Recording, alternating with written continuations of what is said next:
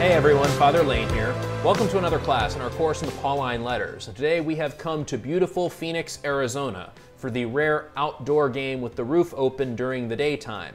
Normally it's really hot in the desert, but in late March the weather is just perfect. Similarly, the weather in Crete, where Paul writes his letter to Titus, is often sunny and beautiful. While the topography is quite different, Crete is an island with many beaches. Phoenix, of course, is a desert. You can certainly enjoy many an outdoor afternoon of sunshine. The same questions we've already dealt with regarding authenticity. Was this letter written during the lifetime of the historical St. Paul, or was it written later?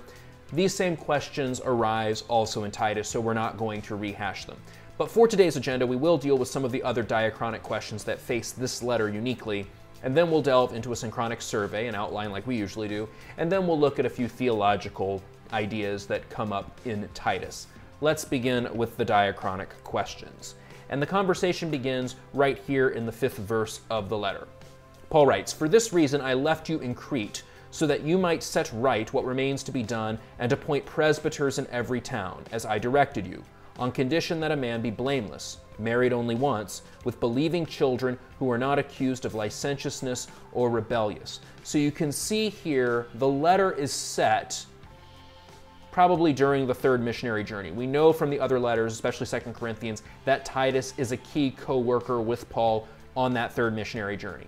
According to the letter, Titus has gone now to Crete, and Paul writes this letter to him to give him instruction about how the church there should be structured and how to maintain harmony within the Christian church on the island of Crete. Now again, is this happening in the 60s, towards the end of Paul's life? Or is this set during Paul's lifetime, but in fact written a few decades afterwards? That's a question that breaks down, as we've discussed before, on a number of different factors, and scholars continue to hotly debate the question. Let's also look at another couple of verses, also in the first chapter, which delves into the dynamic of the Christian church on the island of Crete. We're in verse 10.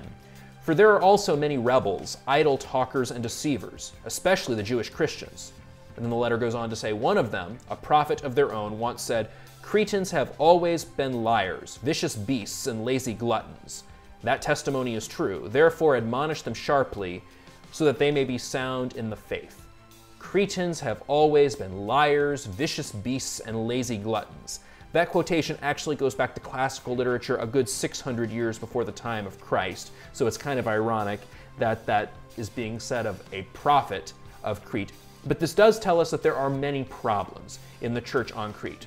Here, the Jewish Christian community within the church is singled out, so we can infer that we have both a Jewish and a Gentile group of Christians, and that there are challenges on both sides, but especially within Jewish Christianity. I want to draw your attention to a significant detail toward the end of this passage, that they may be sound in the faith. I mentioned this in passing in an earlier class, but I want to draw your particular attention to this right here, the faith, that use of the article before the noun faith. The idea that faith has become institutionalized, that it is the faith. Here Paul accentuates more of what later theologians would call the fides quae creditur rather than the fides qua creditur. We use this distinction in fundamental theology. The fides quae creditur refers to the objective content that is believed. Fides quae creditur, faith which is believed. It's in contrast to the fides qua creditur, which is the faith by which it is believed. That is the subjective adherence of faith. Subsequent theologians would identify that we need to have both of these dimensions of faith to in fact have an authentic faith. So we can see here the development of theology here in this letter to Titus. Let's look at our epistolary elements, and as we've seen with the other pastoral letters, there's a lot of question marks here. We can only identify so much. As we've seen before, the sender is Paul, but authenticity is disputed. The addressee is named Titus. It's set to be the longtime companion of Paul, but again, scholars will question whether that is in fact the case or not. So that brings us to our synchronic survey of the letter. In this letter, we're going to see that there are two preoccupations: refuting opponents, identified by the letters B here in this outline, and instructing those who are already part of this Cretan church. I want to draw your attention first to chapters 2, verses 1 through 10, which deals with matters internal to the Cretan church.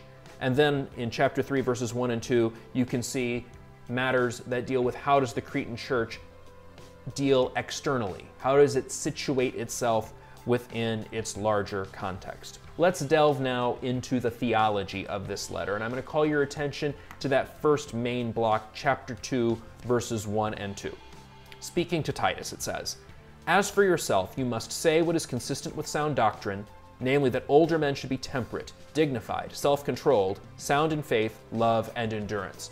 Notice here this focus on sound doctrine, didaskalia in Greek. What Paul is going to do here in these first 10 verses of the chapter is instruct how each subgroup of the Cretan church ought to live. Here he's talking about older men, but then he's going to talk about younger men, then he's going to talk about women, and we're going to see it's not quite as strong as what we saw in 1 Timothy, but the focus is everyone should live according to his or her assigned role within that culture. And the same interpretive questions we saw in 1 Timothy arise also here in Titus. Now I want to show you what Paul says about slaves. We pick up in verse 9. Slaves are to be under the control of their masters in all respects, giving them satisfaction, not talking back to them or stealing from them, but exhibiting complete good faith, so as to adorn the doctrine of God our Savior in every way. For the grace of God has appeared, saving all, and training us to reject godless ways and worldly desires, and to live temperately, justly, and devoutly in this age, as we await the blessed hope, the appearance of the glory of the great God and of our Savior Jesus Christ. Notice again here, Paul, as he's done also in Ephesians and elsewhere, assumes that slaves are going to remain as such.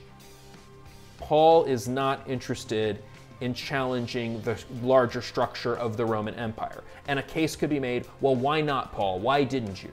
We can say for Paul that he's concerned about the viability of the church and the viability of the spreading of the gospel. But we should not interpret this to mean that the church should never advocate for social causes, that the church should never advocate for the downtrodden. Like we saw in 1 Timothy, here we have a message that's written to a specific church at a specific time. We need not infer from that it applies to all churches at all times. That said, we should pay attention to what theological warrant Paul gives for his claims. Notice that use of the conjunction for, gar in Greek. This explains why Paul is giving this advice that he's given in the first 10 verses of chapter 2. And notice what he said, the grace of God has appeared. We read verses 11 through 14 of Titus chapter 2 at midnight mass every year on Christmas. The grace of God has appeared, saving all. So notice here, Paul is very optimistic that salvation can indeed touch all, but that this salvation requires concomitant action. We must reject godless ways and worldly desires, and live temperately, justly, and devoutly in this age, as we await the blessed hope, the appearance of the glory of the great God and of our Savior Jesus Christ. Notice we have this word appeared. We have the verb appeared in verse 11, and we have the noun appearance in verse 12. This is what Gorman calls living between the two epiphanies, after the Greek word translated here appear. Epiphaneia, which is the noun, you can see it occurs once in 2 Thessalonians, but everywhere else it occurs in the Pauline corpus is in the pastorals. And then we have the verb epiphanein, occurs only in Titus in the Pauline corpus. So Gorman says that Titus is written between the epiphanies, Christ's first appearance and his final appearance at the parousia. This is eternally true. We continue to live between the two epiphanies. We continue to live between the appearance of Christ in history, and we continue to look forward to his appearance at the parousia in the second coming at the end of time. This, of course, is something the church draws particular attention to during the season of Advent. It helps to explain what this reading is doing at midnight mass. So that is the letter to Titus. In our last two classes of the course, we're going to look at the letters outside the Pauline corpus. We're going to look at Hebrews very briefly, and then we're going to look at the Catholic letters even more briefly. Until then, read well and pray well.